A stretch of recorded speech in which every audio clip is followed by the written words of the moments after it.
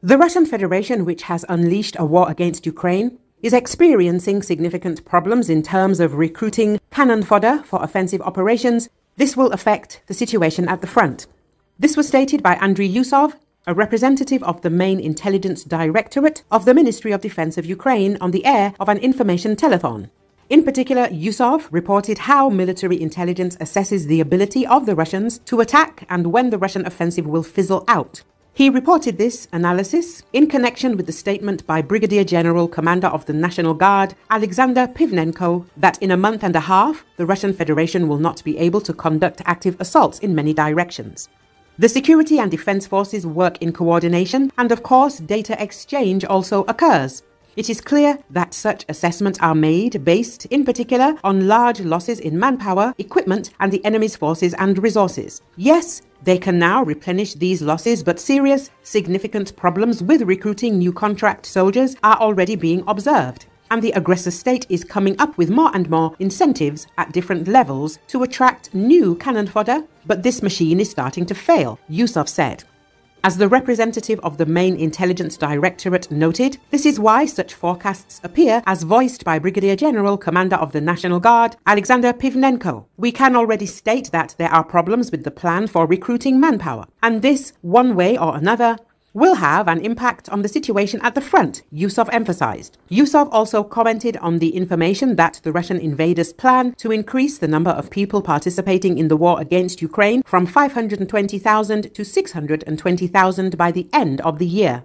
Actually, these are the figures that were mentioned earlier, and these are the enemy's plans. It should be noted that we are talking about the entire group. That is, this is not only the combat component. These are the forces and support. These are the forces that are responsible for the so-called order in the occupied territories, but in fact, for repressions. Because this is not only the combat component. Yes, they are trying to move according to this plan. A significant part is focused on replenishing the losses that the Ukrainian security and defense forces are inflicting, destroying the enemy, Yusov said.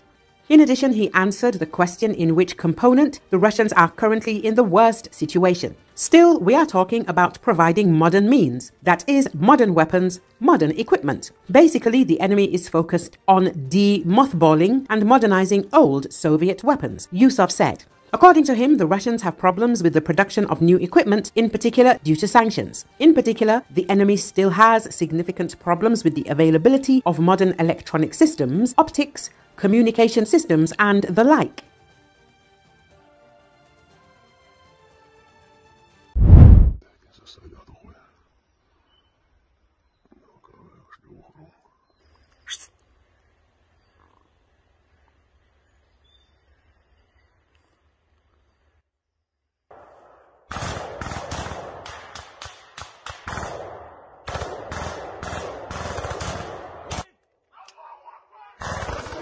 простреливать, я он простреливать, ежим. Все, нормально, это мавалец, это мавалец.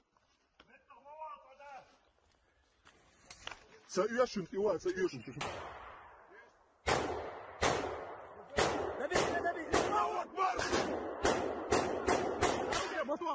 Матвала, со спины вверх, молодец.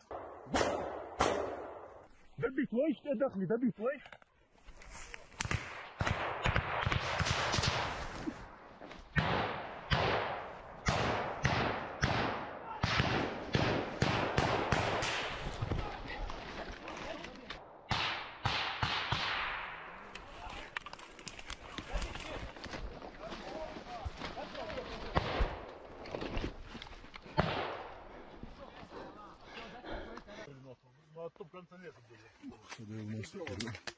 Я на МП вообще был, потом я уехал домой.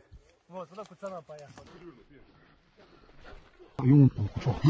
Телефон, нет? А, я с пауэрбанком. Колеса так. Быстрее, что нормально. Туши прямо. Растуши, там попал сюда, отпусти. Он стоит. Еду.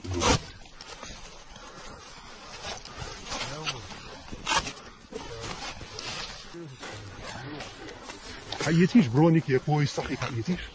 Давай. Все, уходим. Давай, отходи. Весь в